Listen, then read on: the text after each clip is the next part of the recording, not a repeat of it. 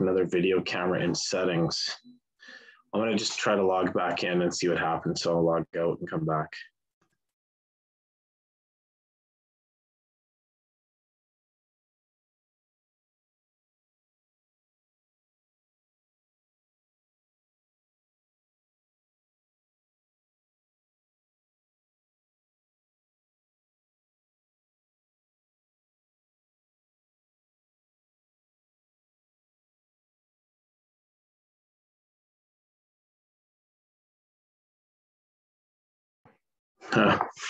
This is not working. Hey, Mark, are you okay if I just shut my computer down and then log back in? It was probably going to take me a couple minutes. I can't. That's good. Okay.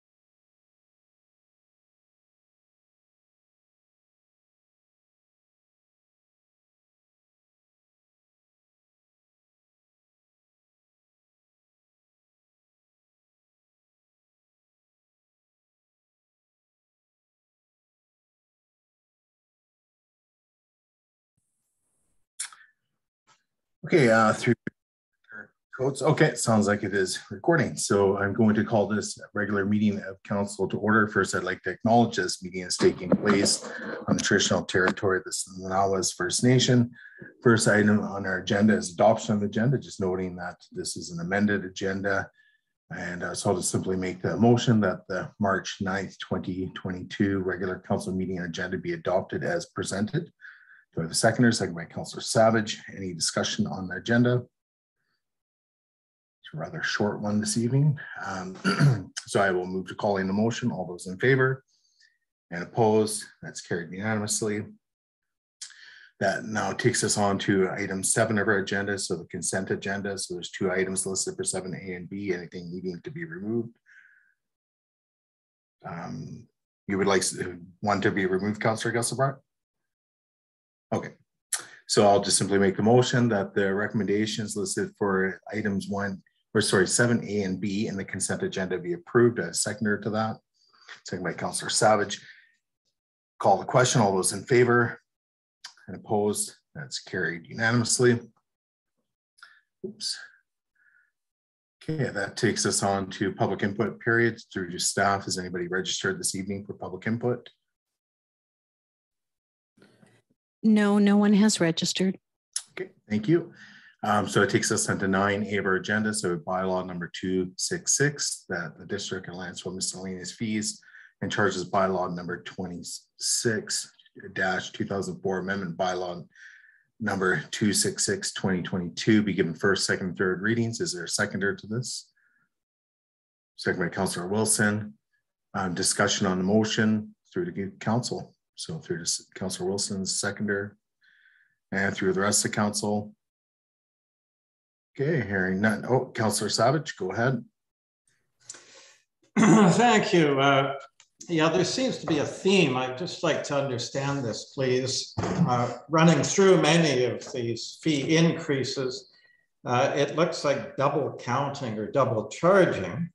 So one way to explain this is a student has a lawn mowing business. He charges $20 an hour. He does a customer's lawn for 4 hours and the client gives him $80. But then the student says, well, on top of the $80 for my wages, there's a service fee for the time I spent cutting the lawn. And the customer, I think, would be very puzzled over that. So you'll see on the first item, the memorial tree installation is increasing from $150 to $300. And one of the reasons cited is staff time to put in the tree. But my understanding is staff wages are already paid through taxes, completely covered by taxes.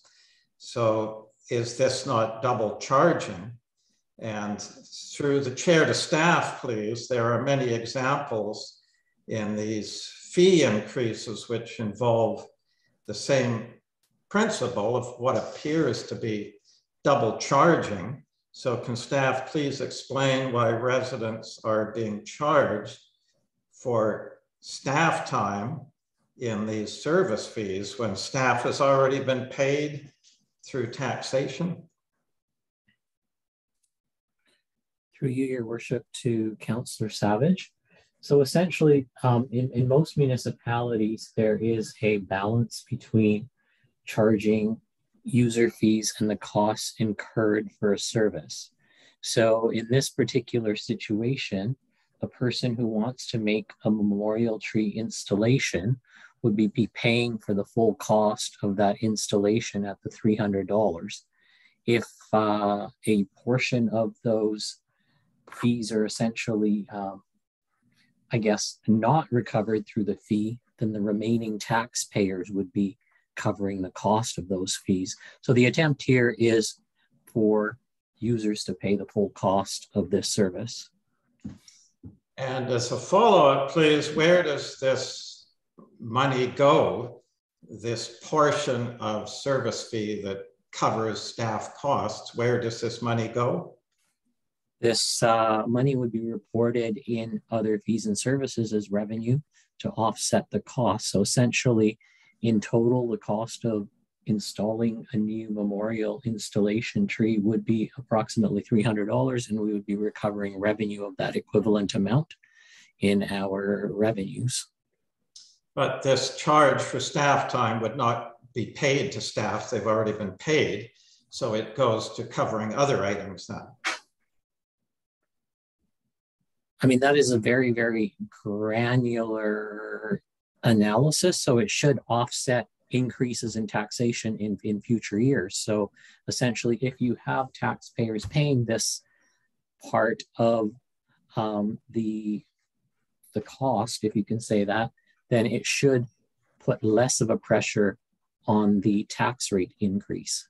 And we're talking, I mean, in terms of overall dollars on an annual basis, you're not talking large dollars here. Like, I haven't gone through and done an analysis of how many tree installations there are, but I would go to imagine we probably have 3 to 5 memorial tree installations in a year. Oh yeah, but it's my point being that there's many service fees that include staff time. For example, I believe the quarterly water service fees, do they not also include a component of staff time? I'm sure they do in the amount of fees.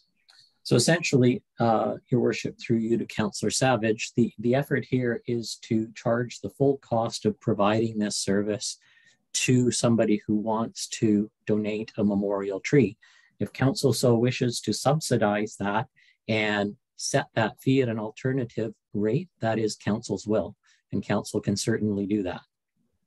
Yeah, no, that's not my point. My point is all these other service fees, like water service fees, they also include staff time. So I'm wondering, generally with all these fees, there's another one on the agenda with respect to FOI request too. All I'm saying is generally, why is it that when staff wages are already paid, that a second charge is given for purportedly to cover staff costs, but they've already been paid? That's all. It's just the principle of it. Well, if I can answer that, I mean, at the end of the day, we balance the budget. Our revenues are equal to our expenditures in a municipality. So if you've got revenues being recovered through this fee, then theoretically, there should be less revenue required from taxpayers. So it should offset what we recover from the taxpayers. Yep. All right. Well, thank you. I still see it as double charging. I guess my only point is that if you're careful with your income, you're careful with your expenses. That's all. So now with the water rate increases, just some comments here. The water user rates are designed so the lower volumes of water at a lower rate. They're at a lower rate than the higher consumption volumes. So the more water you use, the higher rate you pay.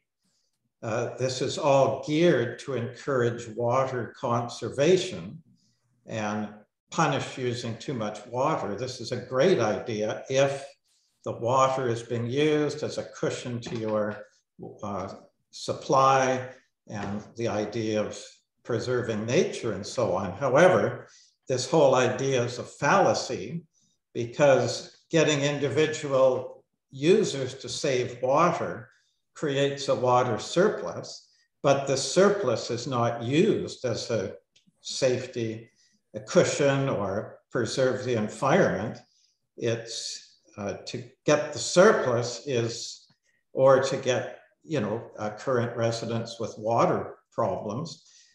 The surplus to date has been 100% for fueling new development.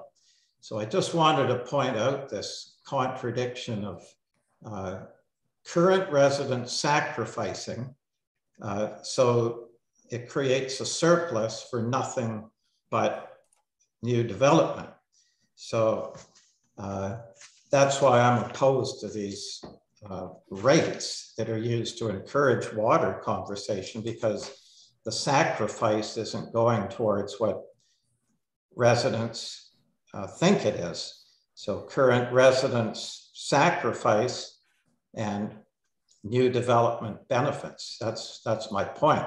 So I'm not sure I fully believe in this idea of forcing residents into less and less water usage when it's not for purposes that benefit residents. And, at this rate, residents will be bathing in teacups and having 5 foot. Councillor Savage, I'm going to ask you to wrap it up. I'm not tracking exact speaking times because there was some answers provided by Director Hare, but thank you. I'll leave it at that. On in time. First so round. Director Hare, I see your hand was up, and I noticed Councillor Wilson's hand was up as well. Thank you. Their response, Director Hare. So, Your Worship, through you to in response to Councillor Savage's comments, there is no surplus created in the water utility. Essentially, these rates were to begin with. These rates were accounted for in the financial plan that was approved by council, for one, and it reflects the costs in the water utility plus the contribution to reserves, which is put in for capital spending, which is along the lines of what is required for asset management purposes in the water utility. So I just wanted to clarify that there is no surplus being created in the water utility as a result of these rates. These rates are required to operate the utility and make a contribution to capital so that you can take care of your capital infrastructure in the municipality. Okay. So Councillor Wilson, your hand was up.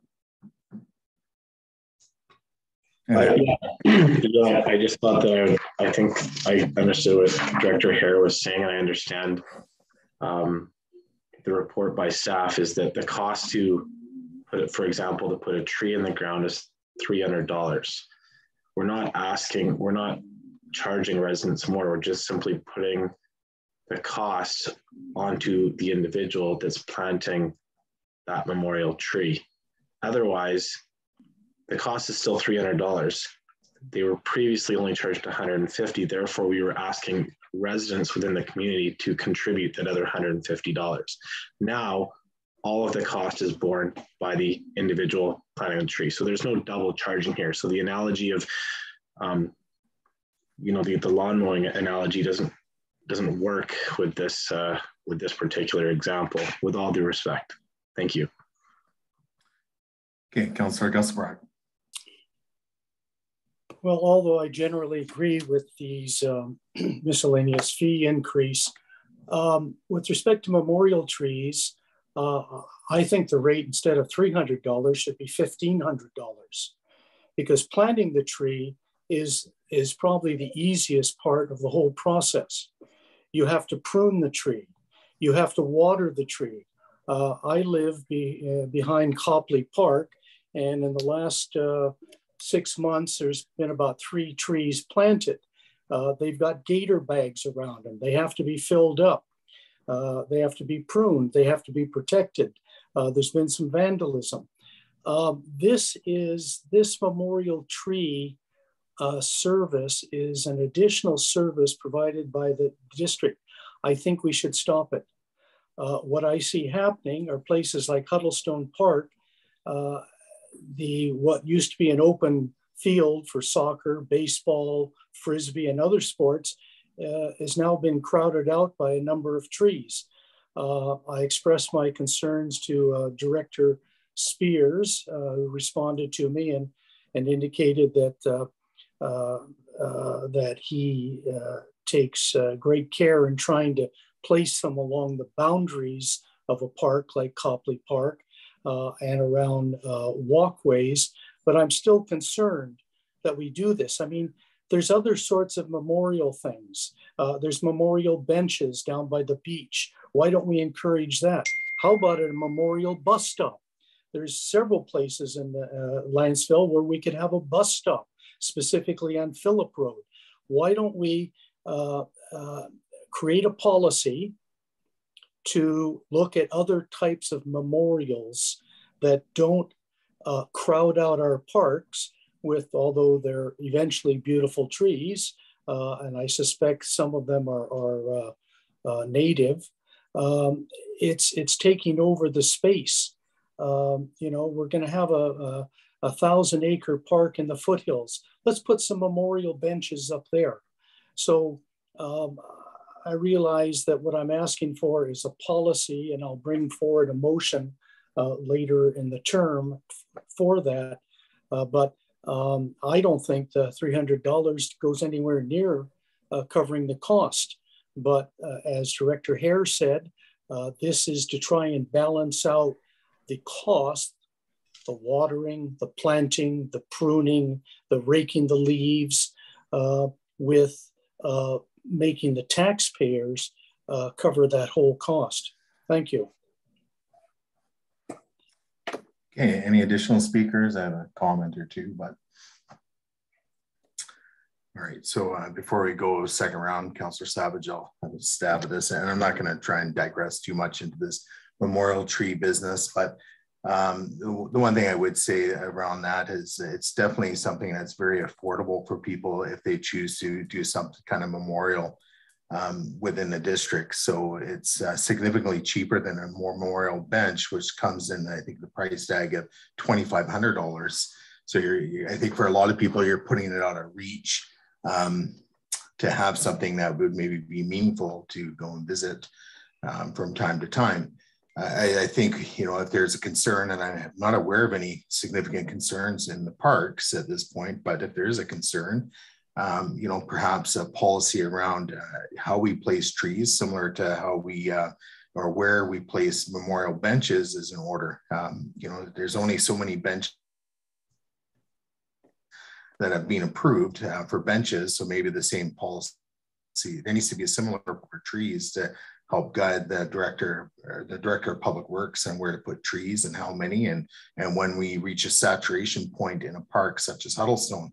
Historically, within Huddlestone, even in itself, for a number of years, it was a significant struggle to move a couple memorial trees around the cenotaph, and fortunately those had been moved, and because they seemed to get in the way of holding the Remembrance Day ceremony. So anyways, I think $300 is a fair amount. I do understand, I think, what Councillor Savage was driving at, which is, you know, we've already, you know, through taxation, we're paying public works staff to do a job. My query would be, if, you know, with a $300 fee, is would staff consider hiring a gardener to come in to plant trees, or is this something they're just taking on as an add-on duty? And, you know, whether it's 3 trees a year or 5 trees a year to plant, they just put that on their work list, and maybe there's overtime paid out or what have you, just so all the other tasks get completed. So, so Director Hare, I see your hand is up, and you probably have a little response to my comment. So go ahead. My only comment, Your Worship, was that most of the increase in costs that is reflected here is in external costs of basically having a plaque purchased. And I mean, there was some increase, but minor portion was related to labor costs. Most of those labor costs were captured in the previous $150. More or less the increases related to costs paid to other parties. All right, the devil's in the details, so thanks for that. So Councillor Savage, you're next. Go ahead.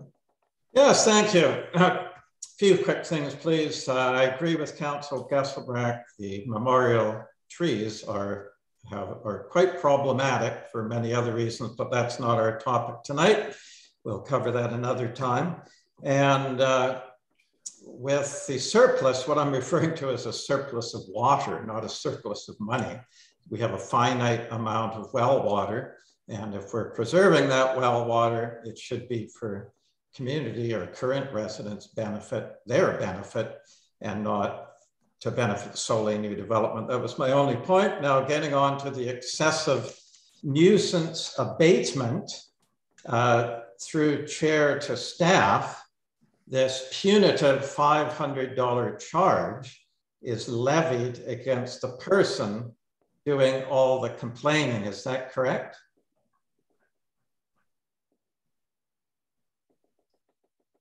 Your Worship, through you to Councillor Savage, I'm going to actually ask Director Coates to respond to that, because I'm not fully familiar with the Good Neighbor bylaw itself, which drives this fee. I believe Director Coates may be more familiar with that than I am. Otherwise, I can answer that at a later time. Okay, go ahead, Director Coates. Yes, thank you. So some of these fees, and particularly this one, it's more of a housekeeping matter. Council turned their mind to the Good Neighbor bylaw last year.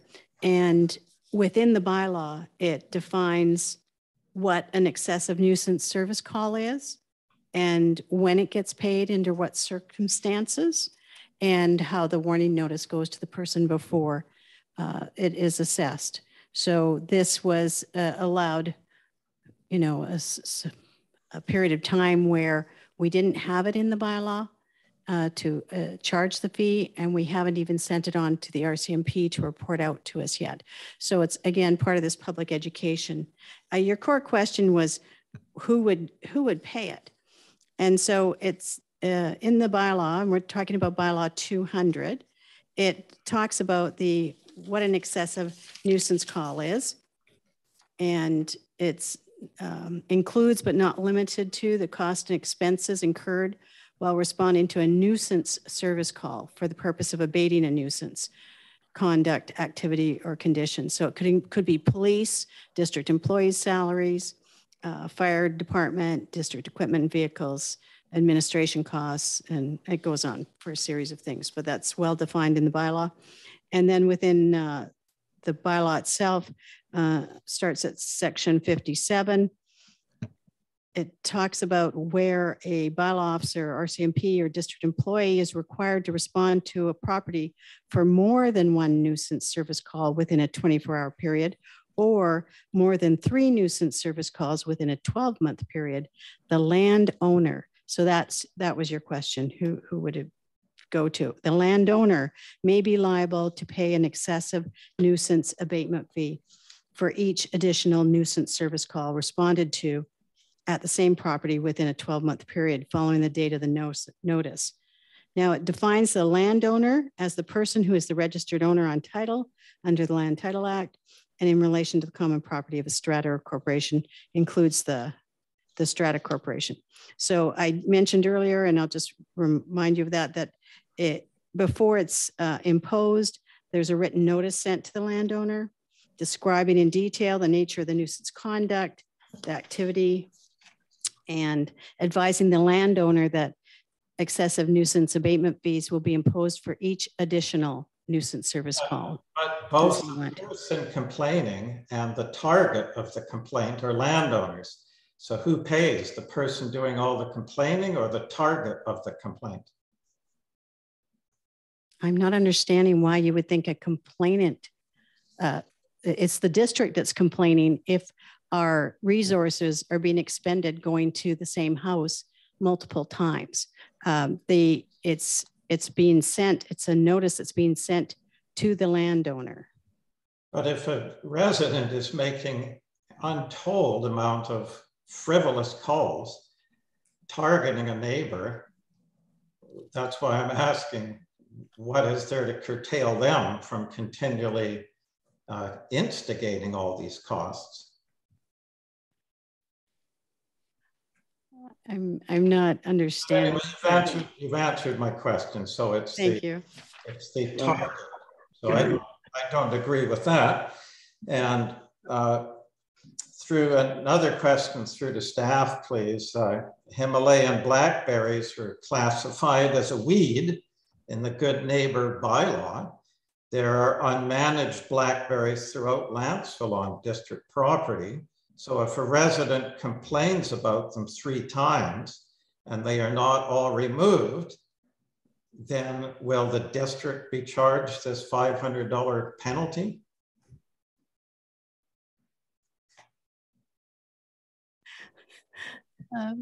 Sorry, I'm not understanding your question, but no, the district would not be charged.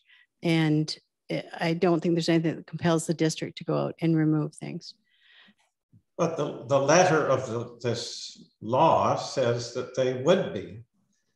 The Good Neighbor bylaw says that, you know, any owner of property that has unmanaged weeds on it, like blackberries, are classified as a weed in the definition of this bylaw. I'm not being frivolous here. I'm pointing out that it doesn't make sense to single out residents to charge them $500. For clarity, there is a difference between a penalty, a ticket for a bylaw offense, and an excessive nuisance service call. So I started to read the excessive nuisance abatement fee and the definition of nuisance, but you know, council has adopted this bylaw. I'm not quite sure I can do at this point for you whether you would like to look at the bylaw again, but you debated these issues when you adopted the bylaw, before you adopted the bylaw. Oh, but now we're putting this formally as a fee that would be authorized, that I would be against it. And to chair to staff, please, another question is it each time there's 3 complaints, it's another $500 for the target? Or is it limited just once? So for example, if someone phones 3 times, the target is charged the $500, then the same neighbor complains the next 3 times, they'd be charged another $500. So it keeps adding up for every 3 complaints. Is that correct? Yeah. For clarity, again, it's not based on complaints. It's based on staff attendance. The RSMP decide when they attend and whether once they're there, whether it was a legitimate complaint or not, and whether whether it was a nuisance.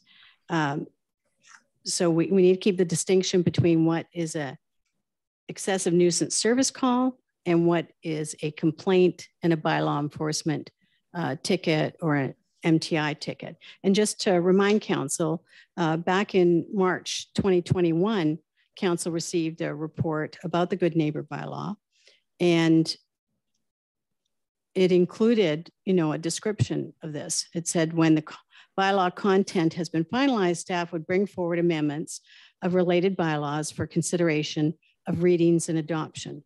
The miscellaneous, and it gave a list of 3 different ones. One was the miscellaneous fees and charges bylaw to establish excessive nuisance abatement fee, and it had right there in brackets $500 each additional nuisance service call. It also went on to talk about the MTI amendment and the bylaw notice enforcement amendment, which will be coming forward to council soon. But this is staff fulfilling on council's bylaw they adopted last year.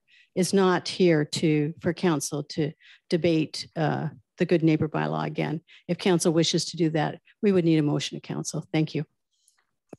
Yes, I understand that perfectly. So I've made my points that I think this will be very unfair to people that are targeted with it. So at any rate, I won't be supporting this just because of the double charges throughout it. That it's basic to me if a charge is included, if a cost is included that's not real, then it doesn't give a real picture of the true cost. And if staff costs are being included in the total cost, that's not a real cost because they're already been paid through taxation. So that seems a simple principle to me. So anyway, I've made my points. I won't be supporting it. Thank you. So is there any additional speakers before I call the question? Sorry, I just got to jump back to my agenda. Okay. All right, so I'm going to move then to call in questions. So all those in favor and opposed, noting that Councillor Savage is opposed, that first, second, third readings carry. So now we are moving on to 9B. So this is bylaw number 270, that the District of Lantzville Phase 3 sanitary sewer collection system establishment bylaw number 143, 2017 amendment, open bracket boundary adjustment, close bracket, bylaw number 270, 2022 be adopted. So this is an adoption. So we have second by Councillor Savage. So it's at adoption. So there's no debate on this. We just move to call in the question. So all those in favor and opposed, that's carried unanimously. It takes us on to bylaw number 301, that the District of Lantzville 2022 alternate municipal tax collection scheme bylaw number 301 2022 be given first, second, and third readings. Seconder to that, second by Councillor Savage. Discussion on this bylaw through to council. So as the seconder, Councillor Savage, anything, and then I'll open it up to the rest of the council. Okay, and through the rest of the council.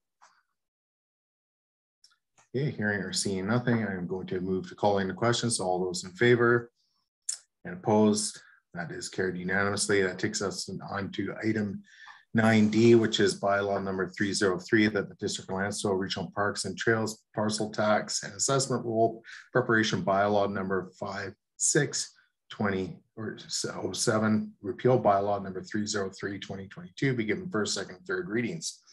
We have a seconder to that, second by Councillor Savage. Discussion on this bylaw. As a seconder, Councillor Savage, go for it, and then I'll open it up to the rest of the council. Yes, Thank you. The RDM has had just an excellent parks and trails programs for decades. And back in the 90s, the RDM had the force to aggressively assemble land and trails when the prices were much lower, obviously. So this is how you build up your trail systems. It's done over many, many decades. And we're bearing the fruit now of all the work that was done 20, 25 years ago by the RDM. So they've just had an excellent record of parks and trails. And I just want to point out that this should also be applied to Lantzville. This is the time to start trails is now. Yes, it's slow going. You get a little piece here, a little piece there, but over the decades, that's how you get your trail system. And we should be acquiring a piece of trail in every single subdivision of 3 or more additional lots. So I'm going to fully support it. Thank you. Okay. Additional speakers. So Councillor Gusbert, if you wish. Thank you. Yes, I sat through the discussions at the RDN table when this came to the RDN, and the whole theory behind this was to provide a more equitable taxation rather than a simple parcel tax on each property. So this more equitable distribution was 50% of the assessment within a community, the BC assessment, and 50% based on population.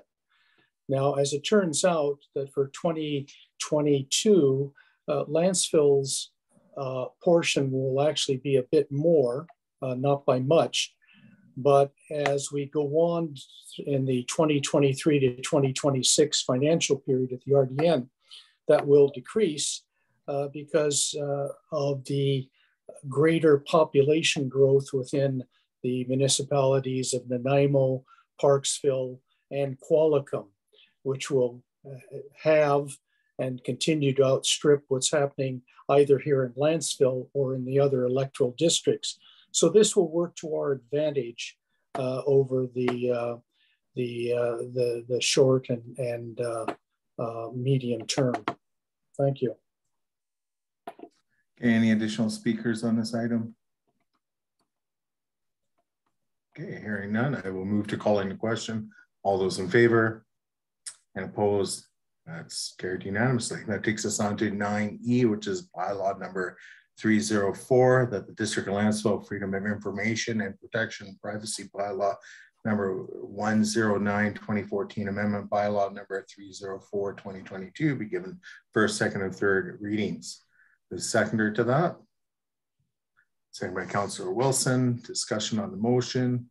So through to you, Councillor Wilson, if you wish, and then I'll open up to the rest of the council. So through the rest of the council. Okay, Councillor Savage, go ahead. Thank you. Through chair to staff, is there currently an application fee now? And if so, what is it, please?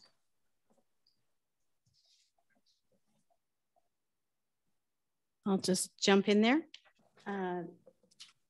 No, this was, as the report mentions, this was new legislation brought in by the province. So what we currently have is the processing fees rate. And that's established by the province through a regulation. It sets a maximum amount that we can charge for the processing. It was the province who brought it in. I think their release was, they put out, they brought it in through the legislation as reported in the report in the fall. And they put out a release in January 2022 saying that the the amendment had received assent November 25th. And as part of this, the government introduced a $10 fee for general freedom of information requests. We stated very clearly in the report that this is a very nominal fee. It's in no way reflects the cost that it costs the taxpayer for the district to process fees, but it is a non-refundable fee and it would have to accompany applications. So I understand the processing fees, that's hourly rates and so on and the like. But what I'm asking is this application fee, is this a brand new thing, or was there previously something called an application fee? And if so, how much? And sorry if I wasn't clear. What I was trying to explain is that the province did not bring that into the legislation until this fall. And then they put out a release saying it got sent November 25th. So there was never anything in the legislation or in the regulation to refer to a $10 fee until that time. Great, thank you. So this is the maximum set by the provincial government. It doesn't mean one has to charge it. It just means if you do charge it, you can charge up to that amount. And I believe it will discourage people applying for an FOI. Sometimes people apply for multiple FOIs related to the same topic. Each time they'll have to pay the $10. And so I think it'll be something that discourages people to do the FOI. And I think it's a very useful tool in democracy for residents. So I'd be opposed to charging anything, especially if it was just something that's done and there's nothing found, then they're paying $10 for nothing found. And I don't believe there's that many FOIs done, so it doesn't add up to much, but I can see it discouraging people from doing it. That's why I'd be opposed to it. It doesn't add up to much, yet it does add up to the individual doing it. So I don't want to see people discouraged from it. So I won't be supporting it. Thank you. I just had a quick comment through to Director Coates. My understanding is that FOI requests would most likely cost more than $10, and the charge that's passed on to the person requesting the FOI, $10. Is that correct or incorrect? I'm not sure what you mean. If they're not applying for their personal information, which for us, for the health field, a lot of their requests are personal, or yes, for the policing, a lot of it's personal. For local government, there's not a lot of it that is personal. So the $10 fee does not apply if it's for personal reasons. The fee that is charged, that we're proposing to be charged in this bylaw, would be $10 to make the application, and then the other fees would apply. And so the other fees are set in the regulation, and we've adopted it or council has adopted it in the bylaw, and it talks about the first 3 hours of search being free. And so staff will search for up to 3 hours and not pass anything along. After that, it's $7.50 for each 15 minutes of time spent. Then there's other fees. There's fees like the time spent compiling the documents for release. We can't charge for our time spent severing the document, but we can charge for postage or that type of fee. So yes, there's definitely other fees that would apply, but this is get it in the door, $10 for each one coming in, except for personal information. Yeah, thanks for that clarification. Through the rest of the council, any additional questions, clarification before I call the question? Okay, hearing or seeing nothing, I'm going to move to call in the question. So all those in favor and opposed? That's, are you opposed, Councillor Savage? Yeah, okay, it's noting Councillor Savage is opposed. It's carried. So that takes us on to next item, which is item 12. So this is Mayor Council verbal updates. So we'll go to Councillor Wilson, Councillor Proctor, Councillor Gusselbrook. Thank you. Nothing this week. Okay, Councillor Savage. Yes, thank you. This is just through to staff, please. This is somewhat of a timely matter. My apologies, but I forget if and when I brought this up to staff or if the mayor did, but the district is in the process of buying a new 5-ton dump truck, and Lantzville's Peterbilt in our industrial park, due to worldwide supply chain problems, quickly sold out their 2022 stock and won't have their new inventory of trucks until 2023. So is it possible to postpone the purchase of the dump truck until 2023 so a local business can have a chance to bid? That also means the warranty and maintenance business could stay in Lantzville as well. And sorry, I forget if this was brought up or not. I think it was before. So is there an update on that? And would you need a council motion for this, please? Your Worship, we'll have to have Director Spears to respond to that. We'll pass that on him tomorrow, and he can respond to council accordingly. Thank you. Okay, for myself, so last week I had the privilege to attend the Wounded Warriors event in Lantzville at the Legion. It was well attended, and they had a warm reception for the Wounded Warriors team. So it was a wonderful gathering there, and had the privilege of running the last 200 feet into the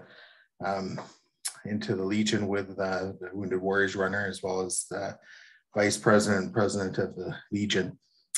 Just a note, they managed to raise $8,300 for the Wounded Warrior fund. So it's excellent. It's definitely a worthwhile cause, and providing our first responders, and more importantly, even our veterans with mental health services that's so greatly needed. So, again, thank you to the Legion for hosting and for raising the money. And they managed to have 3 donors. I'm not going to mention names, not to embarrass anybody, but they had 3 donors donate a total of $6,100. So one managed to donate $3,000, another $1,700, and another individual $1,400. So they had some good sizable donations made by 3 individuals. And the other thing is that, now we're slowly coming out of this COVID storm. It's, the one thing that had happened for the Legion anyways is, it really hampers their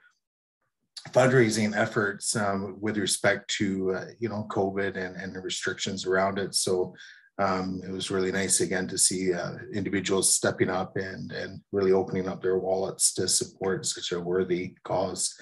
So, and it's an excellent event. 2 years ago when they last held it, it was the same kind of venue, and having individuals or an individual come up and share their story of how Wounded Warriors has really impacted their life, and in a lot of cases saves lives, by giving the necessary mental health care that's required. So again, well done to the Legion, and more importantly, well done to the Wounded Warriors organization for doing that important work.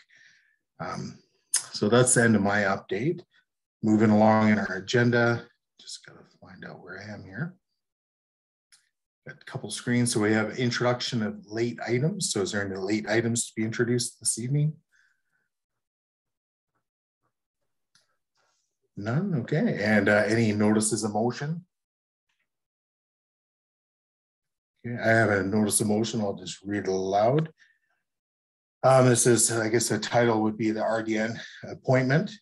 So my notice of motion is as follows, and through the Director Codes, I will forward a printed copy along to you shortly. That pursuant to the Local Government Act, Council appoints Councillor Ian Savage as the District of Lantzville Municipal Director on the Regional District and Nanaimo Board. And further, that pursuant to the Local Government Act, Council appoints Councillor in close brackets to be determined as the District of Lantzville alternate municipal director on the Regional District and Nanaimo Board. So that is my notice of motion, and I will forward it, copy on to you, Director Coates, very shortly. All right, so other than that, public clarification. Do we have anybody registered for public clarification? No, we do not. Okay, thank you. And we have made it through our agenda. I declare the meeting adjourned. Thank you, everybody. All right.